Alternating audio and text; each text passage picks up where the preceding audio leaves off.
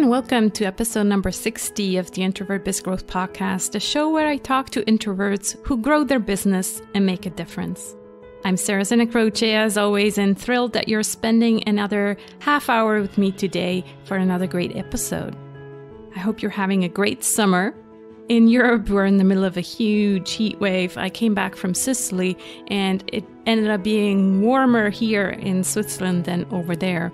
And I find it quite hard to get back to work after spending 3 weeks near the beach and spending most of the time with my kids either in the water or on the beach. So, in fact, I just shared with my subscribers this week that on these rare occasions, usually happens in the summer, I just wish I could go back to a 9-to-5 job where my boss tells me what to do.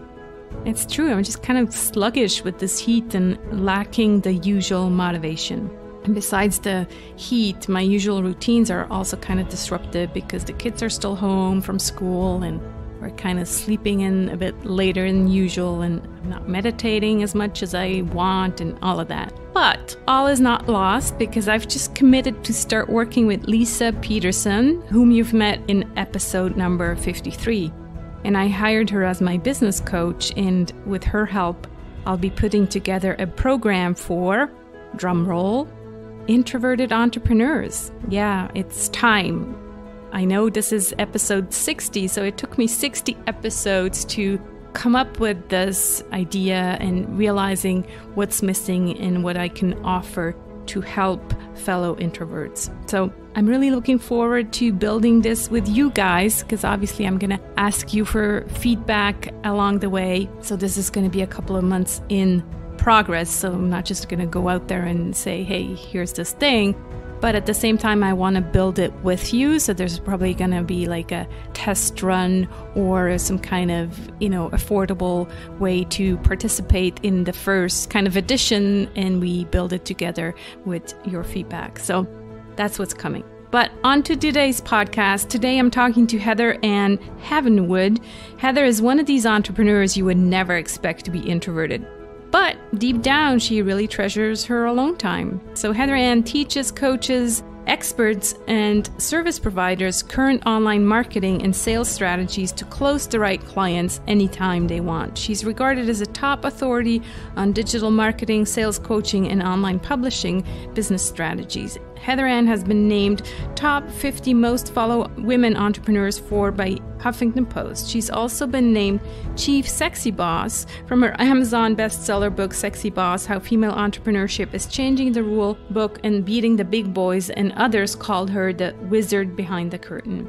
Starting out without a list, a product, a name, or an offer, Ann has the ability to create business packages, marketing lists, and sales from ground zero.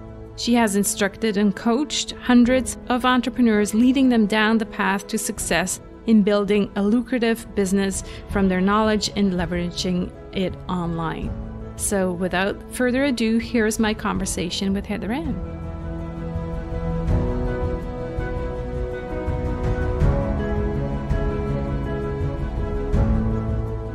Hi, Heather. So good to speak to you today. Thank you. Thanks for having me, Sarah. I'm so excited to talk to you. I read the official bio just in the intro to my audience. So I want to hear from you kind of the story with the introverted Heather and how that, kind of relates to the business that you're running today. Okay.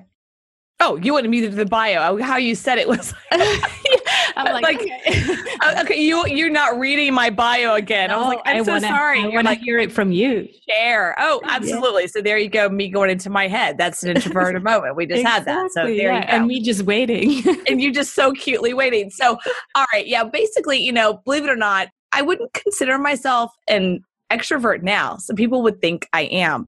However, I do tasks that are extroverted, but my daily life is very introverted. And I think that's very common, believe it or not, for entrepreneurs and creators.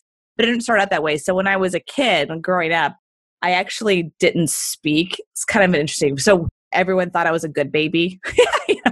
Oh, she's so good. Actually what was happening is I was introverted and I wasn't speaking. So around age 6 or 7, it went from she's a good kid to, oh, she's not talking. Now she's kind and all that. So from age 7 to 14, I was in speech therapy every week for 7 years straight, sometimes twice a week because I didn't speak well. And that's why people always ask me where I'm from, because I don't have an accent. I'm actually born and raised in Texas. And everyone around me, including my mama's sister and my neighbors, if you speak to them, they're extremely Southern. How you doing? And like all that. Right. But I have what I call a neutral voice. I can go both ways. And so I used to travel the country, and where I would go to New York and I would throw a New York accent in, and then I'd throw a Southern accent in. I'm what I call neutral. That's because of 7 years of Diane, my speech therapist, like killed that part of me, right? So it's very much, she just taught me how to speak. So interesting. Yeah. So was Diane not from Texas then? Diane McCann, isn't that crazy? I remember her name. I don't know. I think she was just doing her job as a speech therapist and just having me focus on how to speak. Now, I had no idea that in my life, I'm now in the speaking business. I have books and I have podcasts and I speak and all this. I'm pretty sure that's not why she was doing it. My mom, my sister, and her were just trying to get me through school, right? Just like, let's pass her. But at the same time, I wasn't a very good student. They wanted to put me in special ed. So I was ADD considered and all that. And all the stuff that entrepreneur nowadays, like, yeah, I'm that. But back then, when you're a blonde-haired 7-year-old little girl, something's wrong with you, right? So that's kind of what I was brought up, and something's wrong with you. So all through school, I was the introverted little girl. My extroverted days started with a girl named Courtney, girlfriend named Courtney in junior high. She was obnoxious. One of those girls, just obnoxious. And we became best friends. And I just like lived vicariously through her. So we'd hang out and she was just like this obnoxious loudmouth. And I was like, this is cool to be around this, So she kind of pulled that out of me. And it wasn't really until I was thrown into this business in 2001 to be an entrepreneur did I actually start to get my voice. It took me a while to really start to get my own voice.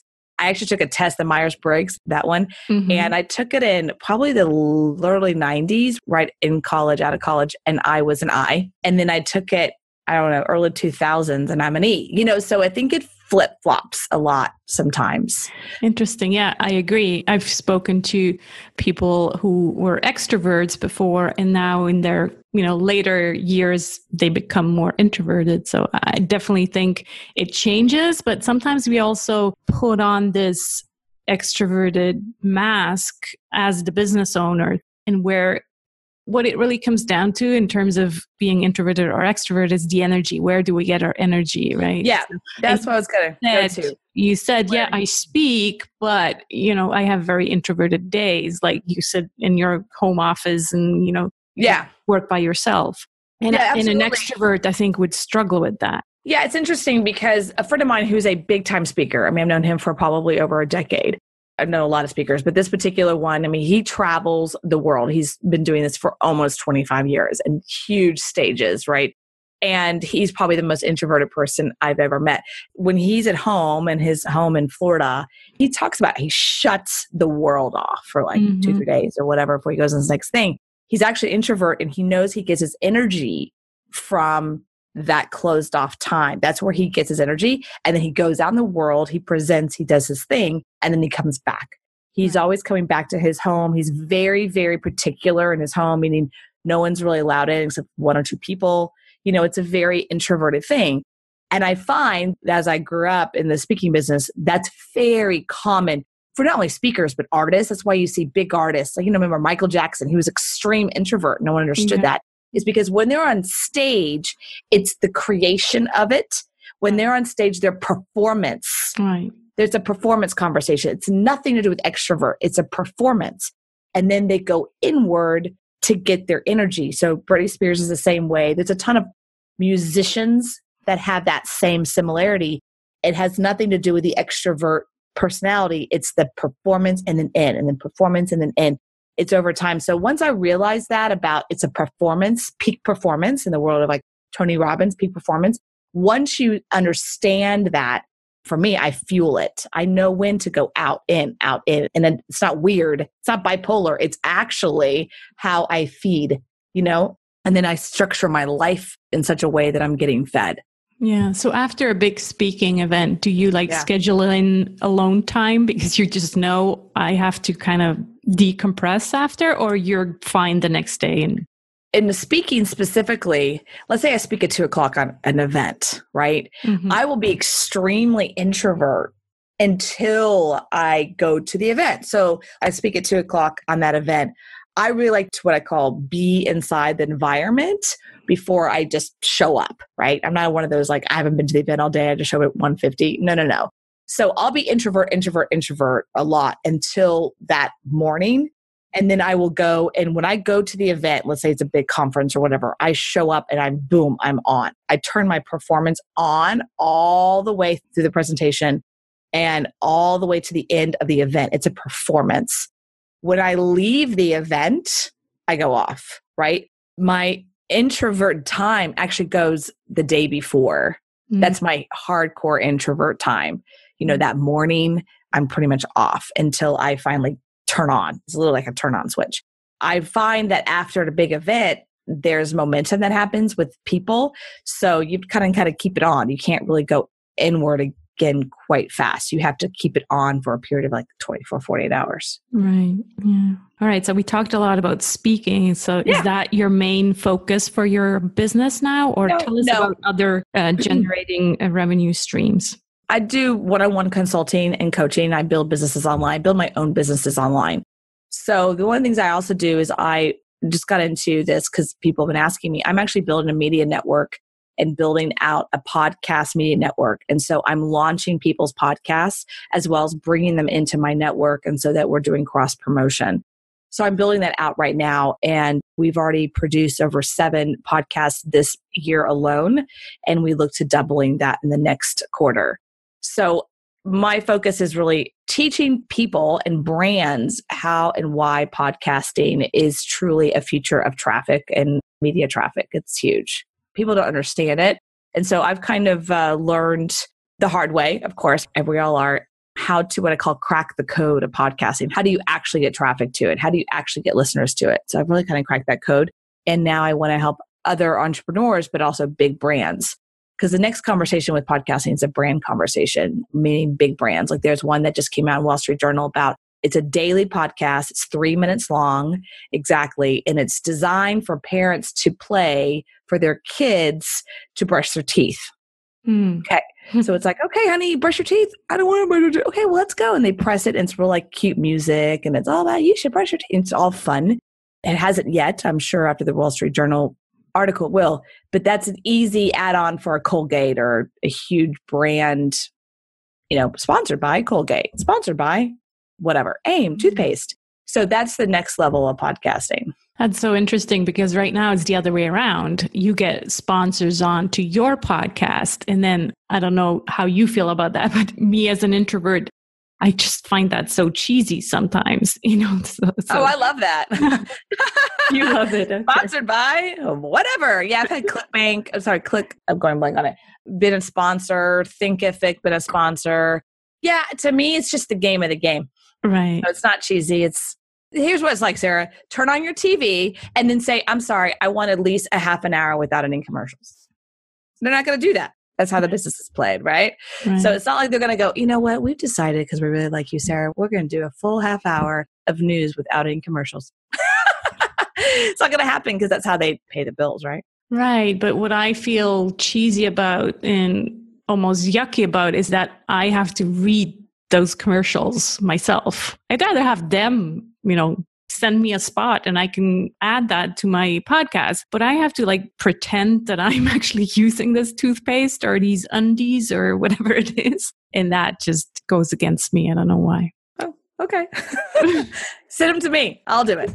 All right.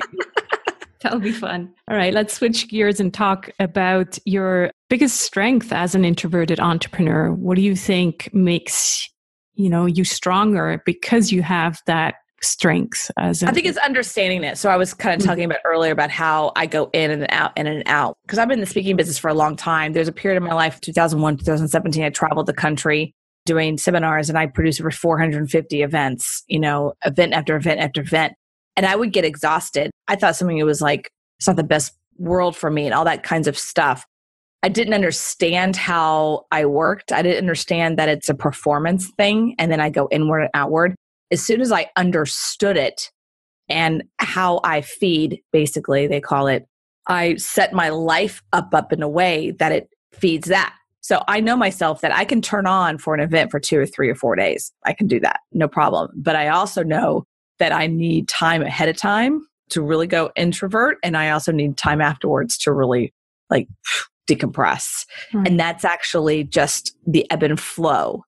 As long as I understand that and I can work inside of that, that's fine. Where I was having a hard time was when I didn't understand that. And I was burning out. I was trying to be someone I wasn't, you know, because I was surrounded by what I call really outgoing people. Yeah. What about a challenge, something that you're still struggling with because you think that somehow goes back to your introversion? I'm not. Okay. I'm not really, because I understand it. It's just like when I was diagnosed ADD a long time ago when I was a kid, they put a label on you and then you hear all this stuff. What shifted all that for me was when I started learning what the heck ADD is and doing research. I did research papers on it when I was allowed for in school, like you can do anything you want kind of thing, papers. I would do it on ADD. And when I learned that it was a huge strength, that ADD really is almost like an introvert extrovert thing. When you understand that it's a strength, I no longer see it as a challenge. So challenge, it's just like I just work inside the construct, right? So it's like an NFL player. The NFL player doesn't look at the rules as a negative. The NFL player looks at, okay, these are the rules. How do I play with inside that? How do I win inside of the rules? Right. What if we go back to that little girl who was so introverted? How did she become the Heather Ann that you are today? There must have been some challenges to overcome then. I guess I didn't know that there was a problem. Does that make sense? I was younger, so I don't know. I don't have that view that it was something to overcome. It was something that I dealt with. I think the biggest thing I had to overcome was the stigma, because I was diagnosed with ADD when I was 1975. So it was pre the big explosion in the late 80s. And I was constantly given Ritalin, which makes you all jacked up. And so I was rebellious. I wouldn't take it. You know, I was like, oh yeah, I'll take it. And then I'd throw it away or act like it's in my mouth and spit it out or something. But yeah, kind of the stigma that, you know, something was wrong with you. And I guess you must have done some work on yourself to understand, no, nothing is wrong with me. I'm just more introverted. And so I can use this as a strength, right? Yeah, I guess. I mean, I didn't really see it that way. I didn't think it was something to overcome. I think it's a belief system. So people said whatever they said. And then I'm like, okay, that's not true. And so you shift the stigma. You just shift it. And I don't take them on as true. There's nothing to really overcome. If someone says something's wrong with you, Heather, I'm like, well, that's your view. Right. Like, good luck with that. You know, as long as I know what my particular view is on myself, then it's okay. There's a difference. I stopped buying into what other people said about me. There's nothing to overcome. It's not an overcoming thing. I don't buy into what you say anymore. Okay. You know what I mean? There's a difference there.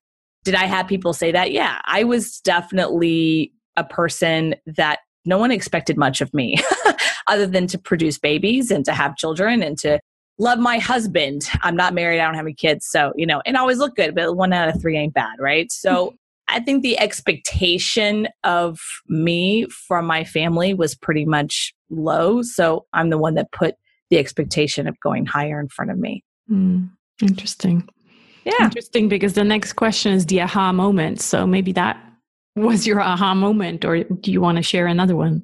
You know, one of the things I think was interesting growing up was I didn't know that I was introvert. I didn't know that I had a speech problem. I just know my mom was always sending me to speech therapy. I definitely thought something was wrong with me because I couldn't play with my friends. Like, that was annoying, you know. I was going to therapy over and over and over again. I started to become more comfortable in speaking around adults and around people. But I was never the person in the front of the room or the one cracking the jokes, right? I was not the funny one. I'm the serious one, right?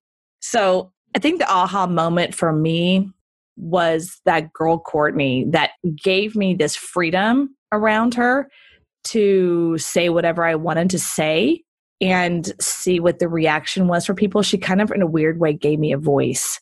And what's sad about Courtney, I think, she started hanging out with the wrong kids, you know what I mean, high school. And so we stopped hanging out. She's in prison now. It sucks because she was such a good person. At the same time, you talk about two people that knew each other in junior high and high school. And I took the path of focusing on school and being around good kids. And she started hanging around drug dealers and stuff like that. And got it with the guy. And next thing you know, she's in prison like 10 years later. I think that it's just an interesting thing how quickly our paths can change, right?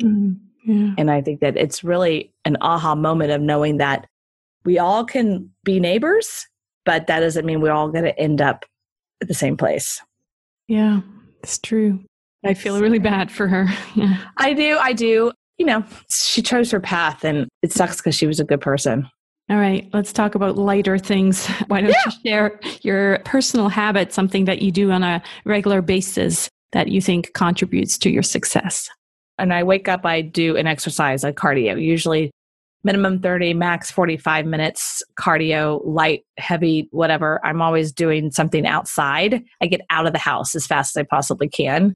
I've had a dog for 16 years, but she just passed away. That's been really hard. The habit of walking a dog for 16 years, 3 times a day, no matter what. But the cardio is a key one. Also doing a gratitude journal is a key one. Right now I'm trying to do it twice a day, but at least once a day.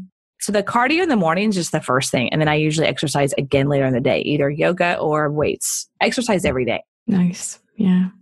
Our body is our most important asset, right? So got to take care of it. Yeah. Yes. What about an internet resource, something online that you can share with our listeners? So Slack, I know that's kind of a boring one, but Slack is a big one I use constantly. Evernote constantly for all of my podcasts. People always ask me, how do I keep everything together? Airtable, I also keep that for all my spreadsheets. It's a big one. Never heard of that. So Airtable, think of it like a highly intelligent Excel spreadsheet, but you can set structures up such a way you can add images and links and cool stuff, and you can share it with the team. It's super awesome. Yeah. So that's how we do all of our schedules of our show. That's the calendar. It's like the editorial calendar.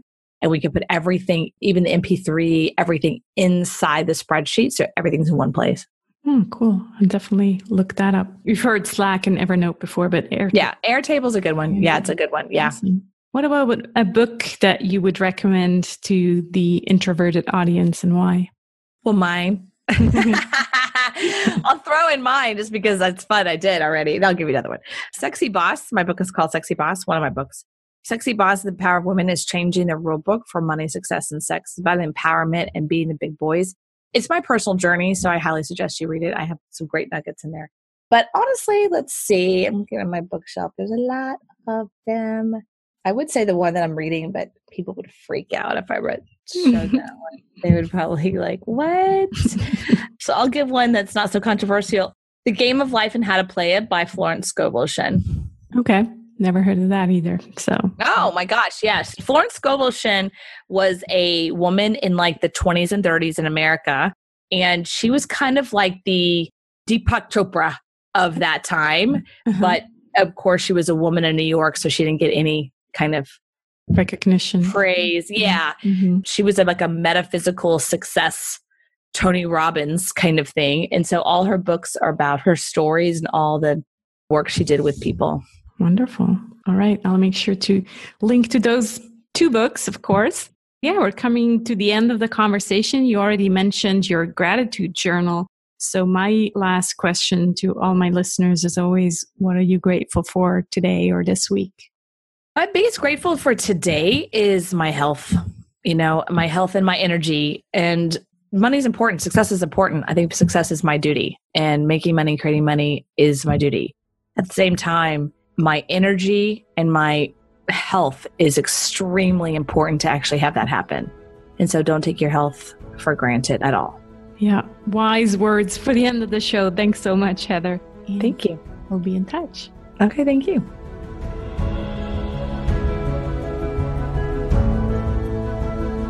There you go. That's it for today's episode of the Introvert Biz Growth Podcast. You can find out more about Heather Ann at heatherhavenwood.com or on Facebook, facebook.com/Heather Havenwood. You'll find this episode's show notes at sarahsinacroce.com/episode 60. And if you are listening to the show on a mobile device, as you know, you can click on the description and you'll actually find all the clickable links in there. This is Sarah Croce signing off from the Introvert Biz Growth Podcast. Remember, you need to use your unique introverted superpowers in order to make a difference. Stay cool and enjoy the rest of your summer.